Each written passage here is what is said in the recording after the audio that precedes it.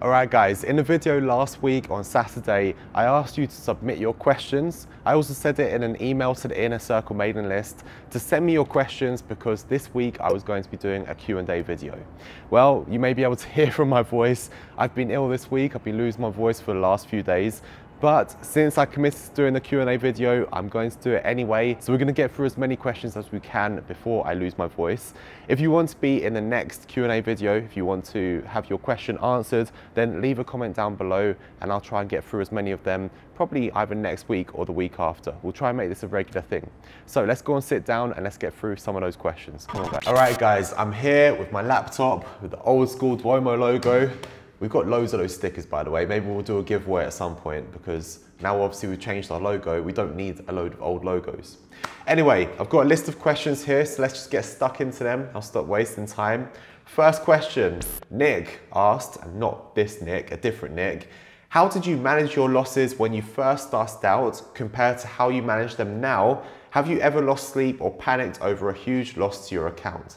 So I think that the sort of process I went through is the same as what everyone goes through when they're becoming a consistently profitable trader, or at least thinking about trading in the right way, which is that when I first started trading, I took losses personally. I thought that a loss was a reflection of my own ability, that I'd made a decision to open a trade and a loss was telling me that I'd made the wrong decision or I'd misinterpreted the analysis. Now the thing is, when you start to learn more about trading, and especially when you've opened more trades, you stop putting so much emphasis on individual trades and start looking at it as a collective type of thing.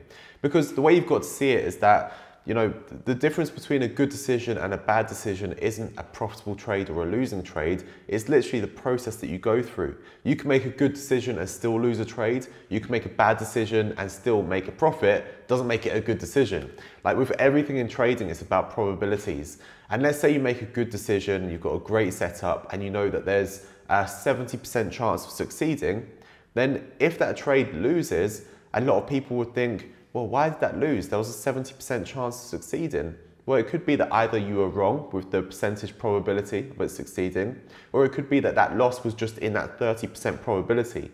You know, 3 out of 10 times it's going to lose if you've got a 70% success probability for it, if you've got that 70% chance of succeeding. So I think that the more trades you see over time, the more losses you experience, you stop taking losses personally. And of course, it's frustrating because everyone likes to see their account balance increasing, but it just stops bothering you so much. It's just part of trading. But yes, I have lost sleep over huge losses. I've definitely gone through extremely stressful periods, got very ill from the stress sometimes. You know, having a losing position that hadn't closed yet, that I had this loss aversion, I wasn't willing to close it. I've gone through all of that, and most people will. But the best way to overcome it is to realize that it's the sort of net effect of all of your trades. It's whether you're net profitable after 100 trades, not after one trade, okay? So I think that kind of covers that one. Next, Marcus asks, well actually Marcus had two questions, which is a bit cheeky, but the first question was, would you consider doing the live trading videos again? Yeah, I would consider doing it. I mean, what I'm probably going to be doing for the near future is to do videos where after the trade's closed, I talk you through the trading, like I did on Saturday where I talked you through 4 different trades. The live trading videos, I had no problem doing it. It was a bit annoying having your screen recorded for hours, but what ended up happening is that people didn't really watch them. And since this is like a 4-hour video, I kind of left it as 4 hours or whatever it was. There were a few of them. I did it 3 weeks in a row. I picked the same exact time, same exact day each week so that people didn't think I was cherry picking. And I just pressed record and put the whole thing online. Because as soon as you start cutting these videos down, people start saying you're cutting out things you don't want people to see. Whereas I prefer things to be raw and transparent. And so people were finding them boring. Sometimes you'd have a trading session when nothing happened. Some people loved that, some people hated it. But, you know, maybe I'll do them. It depends if people want them. Maybe leave comments below if you want to see those videos, if you don't find them too boring. The next question from Marcus, the second question is, how can I prevent jumping into trades without really thinking them through, as this is something that I struggle with? I think that this comes down to the problem of thinking that trading means that you always have to be in a trade. As soon as you realize that trading is as much about the trades that you don't open as much as the ones that you do open, then that's when you stop doing things like that. It's sort of it's going through this FOMO, the fear of missing out. I think you need to realize that the people who are succeeding in trading are not always in trades, and the people that are always opening trades and getting over eager and thinking that just because they've sat there for a trading session, they need to have opened a trade to feel productive, those people are not going to succeed. You have to go through this phase, and it tends to happen with younger people that they feel over eager, they want to always be doing something, they want to be super active. But you need to realize that the more patient you are, the more willing you are to wait for specific setups, the ones that are more dependable, the ones that fit your system, the better you're going to be in the long run. So when you're about to open a trade, you need to really question yourself and say, is this as good as it gets right now? And if this trade isn't, fulfilling all of my criteria, even if it makes me a profit, is it really worth going for? Because if it's the inconsistent one, or it's not as dependable as my other ones, is it just going to distort my data for the long term? If you prioritize your data and having consistency, if that's your priority rather than your P&L, then you'll be in a good place. And what I mean by that is, when you go to assess your data to see what's working or what's not, if you haven't got a consistent approach, if you haven't got a consistent system, then you can't really get much detail out of that data. It's just data for the sake of it, because it's just noise. There's a lot of noise in there. But if you're doing something consistently, even if it's not profitable, then you can see what's working and what's not, because it's a consistent thing every time. You can make tweaks and changes. So by opening trades when you shouldn't, because you're feeling too eager, you're not really thinking them through, then all you're doing is holding yourself back for the long term, because you can't get to that point where you're being a professional and optimizing. So next question, Henry asks, how do you trade a small $200 account and grow it into something substantial? I think the best way is to work in a different job or something like that and build up a larger amount of capital to trade with. You see, the thing is, with trading in general, it's all about risk management. And when you have a small account like $200, you're very limited. First of all, you're relying on leverage, which obviously everyone relies on leverage to an extent, but you're really relying on it. Second, you can't have the conservative position sizes that you really need to have, like 1 to 2% at risk. Even if you wanted to go a bit more above that, if you've got a $200 account, the chances are that you're going to be leveraging more.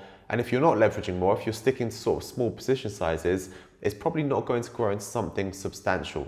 Now, I don't know what your definition of substantial is, but let's say, you could trade it and make $50. That's great, that's substantial, that's a substantial amount. But if you're thinking of thousands or tens of thousands, it's not going to happen unless you're risking too much. The other thing with a small account is that you can't do things like scaling in and scaling out so easily, because you're probably already at that minimum or already at your sort of maximum margin amount and stuff like that. So it becomes very restrictive. So I think the easiest thing to do is to learn with a small account or a demo account. And during that period of learning, which is going to take a long time, probably longer than you think, then during that time you could be saving money, working extra jobs, whatever you need to build up that capital. It's the unfortunate thing about trading that a lot of people just can't come to terms with, which is that in any industry there are barriers to entry, and the barrier to entry in trading is having cash. If you don't have cash, you can't trade. And people say, oh, but like you're just being sort of snobby and you think that everyone should have a big amount of money. It's just facts. It's just the way it is. Like if you don't have the sort of bare minimum requirements for an industry, then you can't enter. Is it Porter's 5 Forces or something that talks about barriers to entry?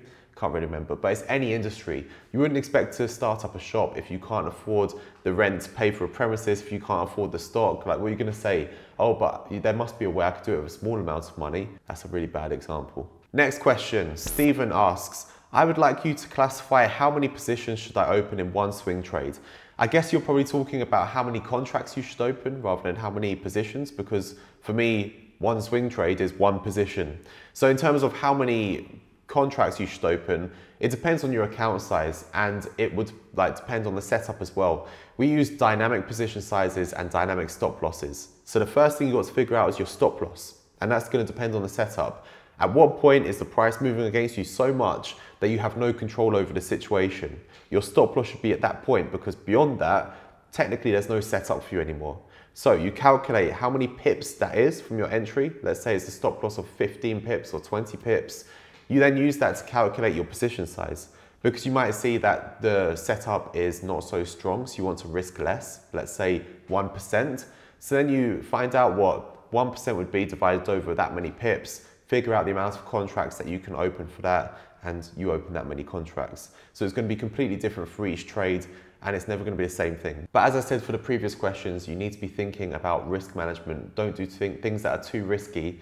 So that means that you should not be risking double-digit percentage. It should be single digit, and it should be ideally below 5%. I always say 1 to 2%. Some people disagree, a lot of people agree. I say 1 to 2% at risk, and that should dictate how many contracts you're able to open. Joe asks, once you've found double confirmation on a higher time frame, do you need to find double confirmation on the working time frames for your entry? Not necessarily. So let's say you've got a double confirmation on the hourly chart, but you're wanting to enter on a 15-minute chart. Well, first of all, you can open it based on the hourly chart alone. But if you want to have a smaller amount at risk for the amount of potential return you can get, then you'll be looking at the 15-minute chart. So, or 5-minute, whatever. If you get a single confirmation, since you've already got a double confirmation, I'd probably count that as being enough. The situations where people go for single confirmation when you don't already have a double confirmation on a higher time frame are the ones I don't particularly agree with, only in certain situations. But if you've got that double confirmation already, technically it's in setup, so you just need to find something to convince you that that's the right timing for it on the lower time frames. Julio asks, what would be a realistic annual ROI? Return on investment. I understand it's not all about pips, rather minimizing risk and maximizing ROI. In your experience, what has been a realistic annual ROI? So I don't really think of it in terms of annual ROI, because during that year, it's a long year. And if you're trading, you might be making withdrawals and so on. And obviously, if you're making a withdrawal from the account, if you're moving it into a different account, it can get a bit complicated basically. So instead, I look at it as like a monthly ROI. And I don't have targets, sometimes you can have bad months, sometimes you're going to have good months, but I'd say consistently I could be above 5% a month as a minimum. That should be something I'm able to hit. Sometimes it'll be a lot more. Last month it was something like 9.5%, and sometimes it could be a hell of a lot more when you pick up a big position, you're able to scale in, or when you're stuck in a range or something like that and you've got lots and lots of trades. These days I'm not as active. I choose to trade over longer time periods because I favor more balance. I used to be a lot more active trading around the clock. I realized that's not good for my health or my social life or many other things. Maybe like maximum couple of trades a week. Sometimes it can go a bit more if we're in a range, like I said. But yeah, I'd say from like 5% to 12% is quite normal these days, but it can go much higher. Doesn't tend to go much lower than that. So, you can extrapolate that, compound it, whatever you want to figure out what your potential annual ROI would be. But keep in mind, I've been trading for over 10 years now, so it takes a while to get to that level of consistency. Next, Francesco asks, what kind of advice would you give to someone like me who isn't able to find a fixed time slot to allocate to trading because his working hours are never the same and don't follow any rule? It's tough because I think with trading, you're going to get the best out of yourself if you've got routine. So I think just try to divide the day up into portions. You've got a morning session, you've got an afternoon or evening session, you've got a night session, and find like certain approaches and ways of working within each of those. Like base a plan around one of those sessions as if that was the session that you're going to use all the time.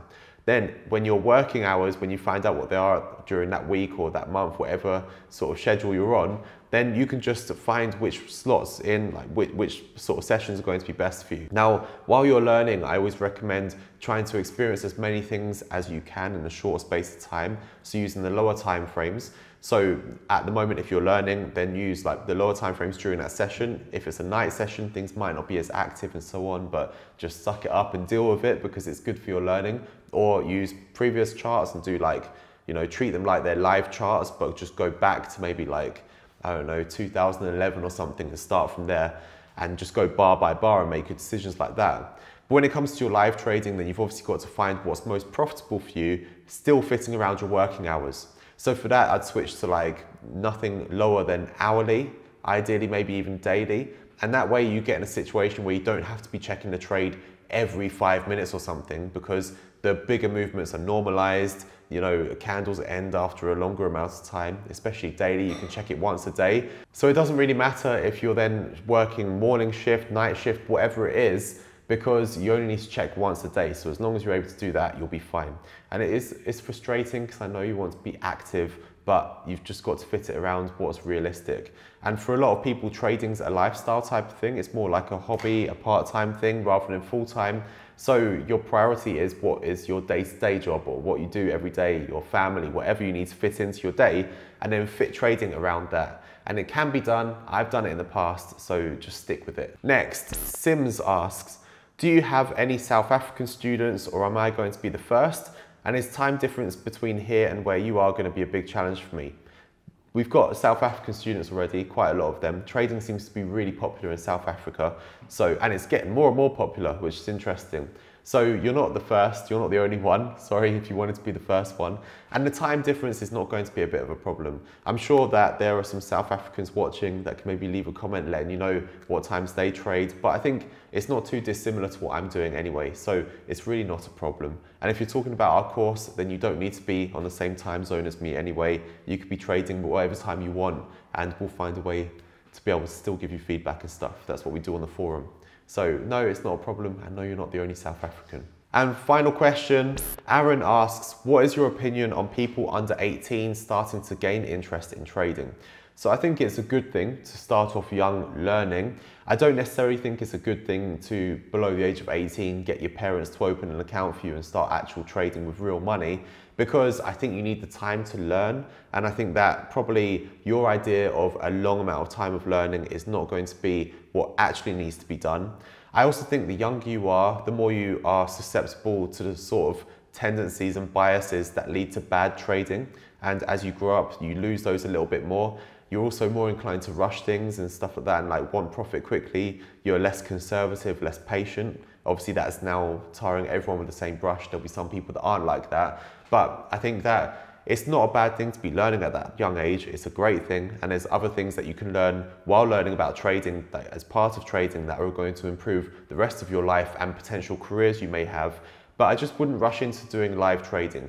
Give it a couple of years. You've got all the time in the world, and you'll eventually be able to trade consistently profitably, as long as you take your time, understand that things aren't going to happen overnight. Okay guys, so I got through the 9 questions that were on my list. My voice didn't go, so we're good. Sorry that some of the answers were a bit short and maybe a little bit all over the place. You can't think straight sometimes when you're not feeling 100%. Thanks a lot for your questions. If you've got questions for the next one, then post them in the comment section down below. We'll go through them on a weekly basis, 2-week, whatever, in this sort of informal way. That way I can get through a lot of them. And I hope you have a good weekend, or if you're watching this during the week, have a great trading week. Leave a thumbs up if you like the video. Don't forget to subscribe, and I'll see you in the next video. Take care guys, bye-bye.